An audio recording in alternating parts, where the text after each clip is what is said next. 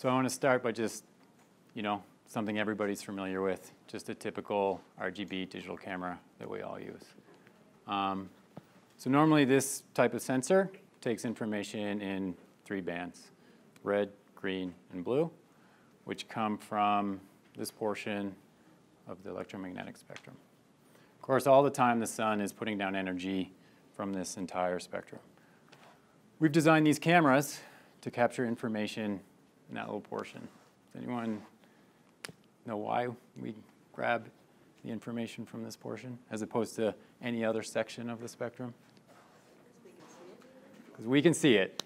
We want our pictures, it's not a trick question, we want the pictures that we take with the camera to look like what we see with our eyes, right? And so out of all that spectrum, we take the information from the visible portion. What makes the visible portion special? You guys remember atmospheric windows, remote sensing course? So this is same spectrum that we see here on the x-axis, and then we have percent reflectance on the y-axis. So what we can see here is that there's some portions of the spectrum that aren't able to transmit through the atmosphere. These regions that you kind of see here in the blue are very transmissive through our atmosphere. And so the visible spectrum lands right here in this nice, thick part of that atmospheric window. So we got all kinds of this visible energy coming down. And so essentially this is why our eyes have evolved to see this portion of the spectrum, because there's a lot of that energy available because it was able to transmit through the atmosphere. So we can look at the actual wavelengths for each portion or different portions of the visible spectrum. So I've got red, green, and blue up there. So red, for example, goes between 620 to 750 nanometers.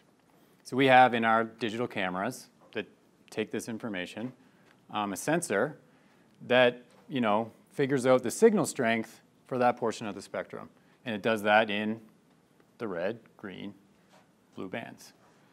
In each one of these, the dark areas represent where we didn't get a lot of signal. Lighter areas represent where we got more signal. So this is an image from San Joaquin Experimental Range, which is one of our sites in D17. So then what we can do, we can take the computer and we can color the red band with red, green band with green, blue band with blue. That's great. Take those 3 bands. Once we color them, we stack them up, and we get an RGB image, which is our true color image, right? So what's important to realize, though, is that we don't have to do that.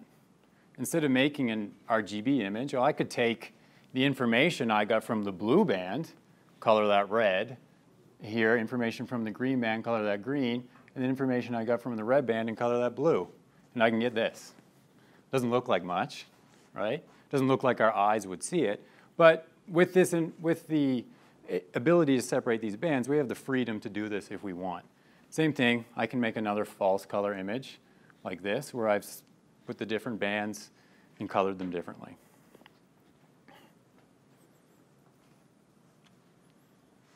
Of course, normally we don't want to do that because we want to see the image like we want to see, like our eyes see it. So we got a true color image. We're good, right? That's all we want. We see it, an image like our eyes see it. But there's this whole other portion of the electromagnetic spectrum that had tons of other information in it.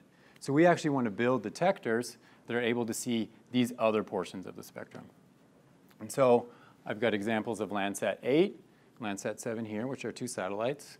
You can see that they're collecting information, these other portions of the spectrum. Here's our visible portion way down here.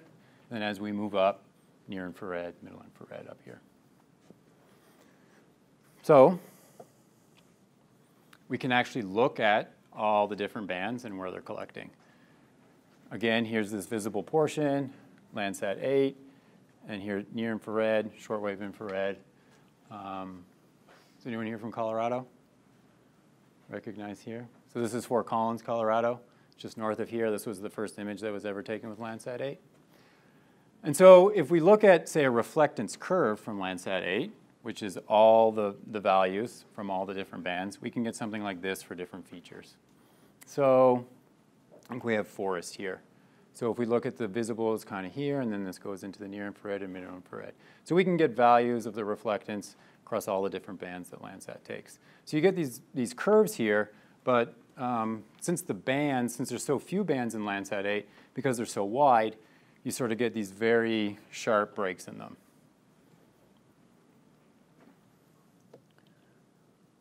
And so down here in Landsat 8, we have the panchromatic band, which is, if you look at its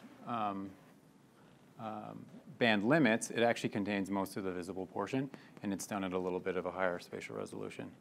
So did anyone remember from the remote sensing classes or experience why we were able to get a better spatial resolution, 15 meters, as opposed to lower spatial resolution on the other bands, 30 meters? Sorry? There was less absorption in that? Yeah, so there is a little bit less in the visible, but this actually covers the same values as these here. Yes? Don't you get more radiance around that, so you get more information coming into the hyperspectral detector? Yeah, exactly. That's essentially what's happening. So, I mean, if you can think about, say, a CCD array detector, you can make a whole bunch of different elements that detect the energy in each of those individual bands. But the smaller you make them, the less energy that they're going to be able to detect, right? And so if you want to get a good signal, good strong signal, remember all these are going to have a little bit of noise in them. So if you want to get a good strong signal, you have two choices. You can make your detector elements bigger, or you can accept more energy from a larger portion of the spectrum, right? And so if we go back to the Landsat, see, these are a little bit narrower. Say blue, 433 to 453. This goes all the way from 500 to 680. So we're collecting a larger portion of that spectrum. It's more energy, gives us the ability to have smaller detector elements, get a better spatial resolution. So when we're thinking about hyperspectral data, it's important to remember this trade-off between, as your spatial resolution goes up, your spectral resolution is going to go down, vice versa.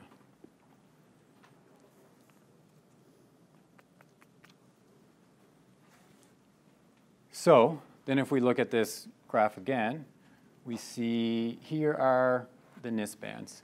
So NIS, as Nathan mentioned this morning, stands for Neon Imaging Spectrometer. This is our hyperspectral sensor. So we are collecting everything between here and here. And the main difference between us and something like Landsat is that we're collecting 426 bands at 5 nanometers wide each. So we're covering that whole array there with a whole bunch of very narrow bands. The detectors that we have a 1 milliradian instantaneous field of view. So that means when we're flying the plane at our nominal altitude of about 1,000 meters, we're looking at an area of the ground for each pixel that's about 1 meter big.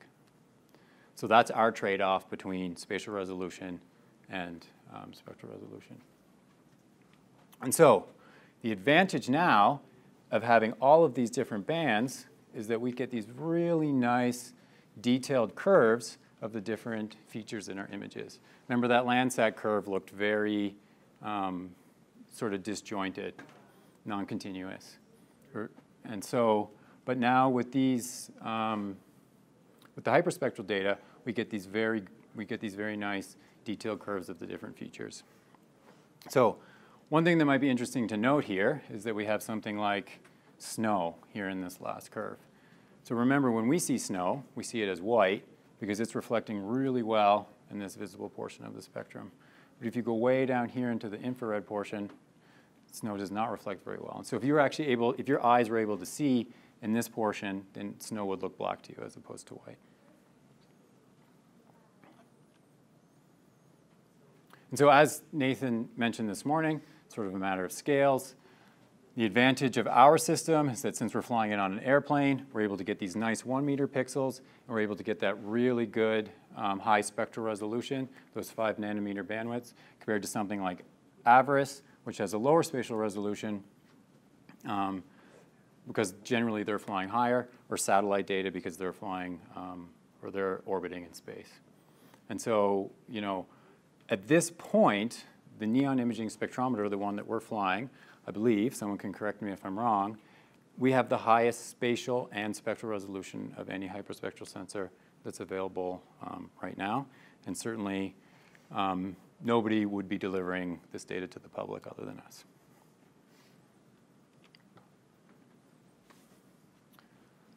So when we look at these curves, something that we're generally very interested in here at NEON is the vegetation curve.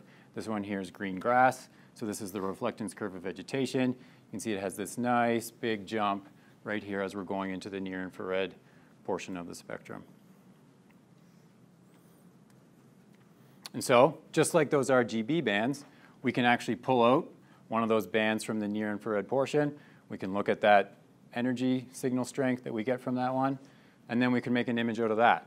So here, I took out the red band, and I put in the near infrared band. So I colored this near infrared band red, and then I put in the green for green and the blue for blue, and we get this great false color image that shows us really well how the vegetation is doing. As you can see that quote on the top, healthy vegetation absorbs blue and red light energy to fuel photosynthesis. So a plant with more chlorophyll is going to reflect near infrared energy. So this is really useful information to us. It's one of the reasons we don't want to just stick to those RGB bands. We want to look in those other portions of the spectrum to get additional information. So how is that useful? Well, I zoomed into a portion of this image that you see right here and grabbed a spectrum from one of the pixels from this tree. You can see here there's this nice big jump here. So we can look at this tree and we can see that tree's probably doing well. It's probably fairly healthy. And we can look at this tree that's right beside it. It looks a little bit more blue or a little bit more purple because we didn't have as strong of an energy signature in that near infrared band that represents healthy vegetation. So when we look at this curve, we can see here, look, it doesn't jump as high. So there's something particular going on with this tree. So this data allows you to go in, because we're at 1 meter spatial resolution and those 5 nanometer spectral resolution, we're able to go in and actually identify problems with individual trees or differentiate issues between species in the same plots.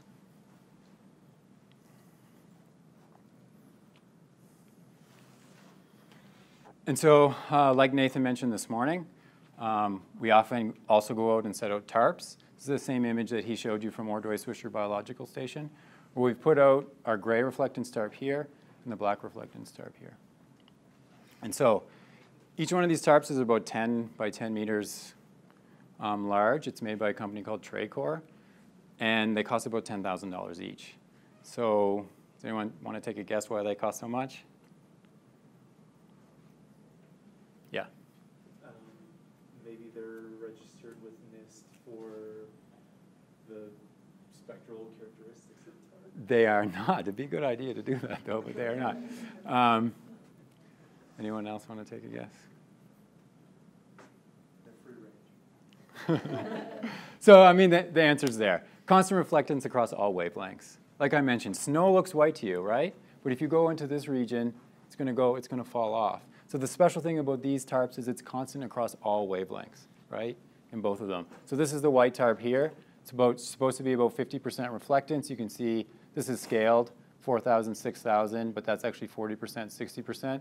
So our 50% is about right here. So you can see that it's pretty constant across all the wavelengths. Where our dark tarp, it's about 3% reflectance, and you can see that that stays constant across all the wavelengths.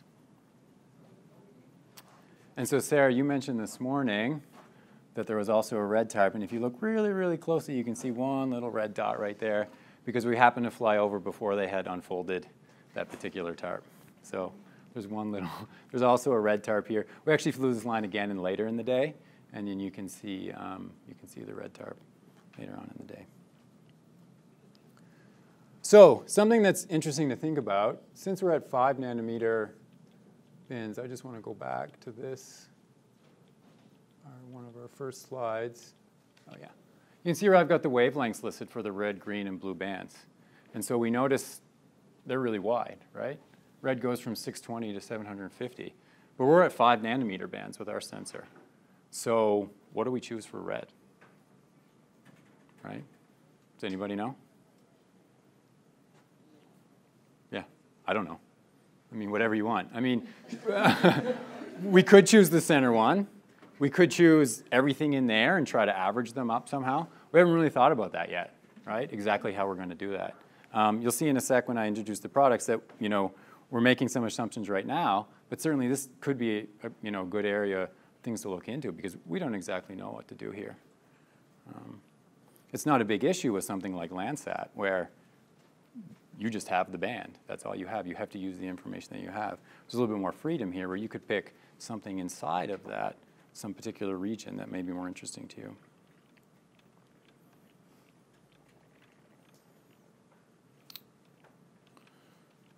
So, oops. Yeah. So, we have several products that we produce from the imaging spectrometer. The first is just pure reflectance. So, we do collect the data. We go through a process called de-enter radiance, which changes the raw digital counts that's collected by the instrument into at-sensor radiance. And then we orthorectify that radiance, which Nathan talked about this morning. And then we do an atmospheric correction, which gets us to reflectance. And so currently, we provide all the reflectance data by flight line in HDF5 format. It's a big data set. It's got a lot of metadata. We need to include a lot of things in there, which is why we went with HDF5. So as Leah mentioned before the talk started, that flexibility requires some community development potentially so that this data can be universally imported. We're not there yet, and so we actually had to write an importer for the NB software package to allow people to open and view our data in NB. And Adrian, at the back of the room, is our summer intern, and he is creating a importer for QGIS. So NV's a fairly expensive software package. QGIS is free and open source. So we got Adrian to do that project to really open up these data sets to a larger community.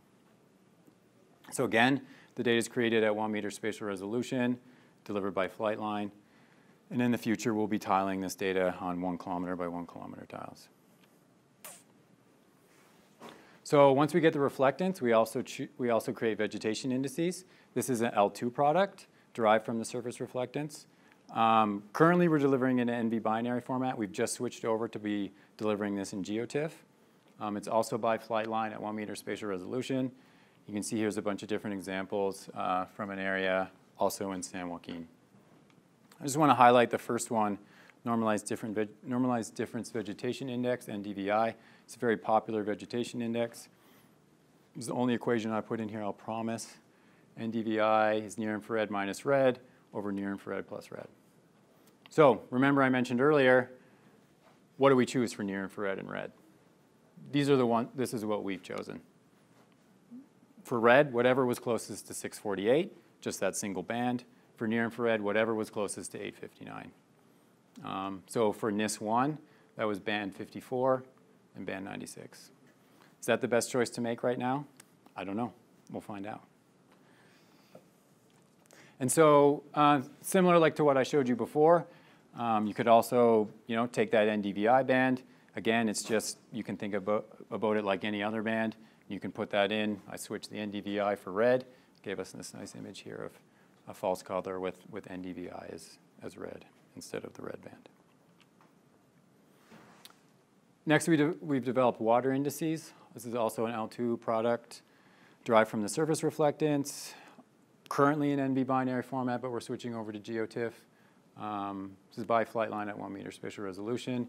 You can see the sort of true color image at the beginning there, and then all the different water indexes. This is sort of help you figure out things like water stress or drought that's happening with the vegetation. And then when we can, we also collect field ASD spectra. So this is one of our summer interns from last year, Catherine. She came out with the field with us, and she was using a handheld spectrometer. And so you can see we've got some tarps in the background there. And this is essentially gives us the same type of information as a spectrometer, except there's a lot less of the errors and uncertainty associated with having it on an airborne platform. Because it's handheld, we can point this sort of viewing device at leaves or ground or the tarps and get really nice reflectance curves. Some of those are reflectance curves for some different vegetation on the bottom. So unfortunately, we're not doing this at all the sites now. It's sort of a nice information to have if you want to try to validate some of the airborne data. I've listed the sites there that we do have it. And then this year we'll be traveling to D2 and D5. D5, yeah, to collect this data as well. So coming soon, we don't have it yet. We added an additional vegetation index, which is the Soil Adjusted Vegetation Index, or SAVI. We added that because we used that one to create our LAI and FPAR product. And so soon, probably this month, we'll be starting to distribute SAVI, LAI, and FPAR, all from the spectrometer. Coming later, which is this year, is total biomass derived from the spectrometer, as well as surface albedo. And then we're going to mosaic all of these products into 1 kilometer by 1 kilometer tiles.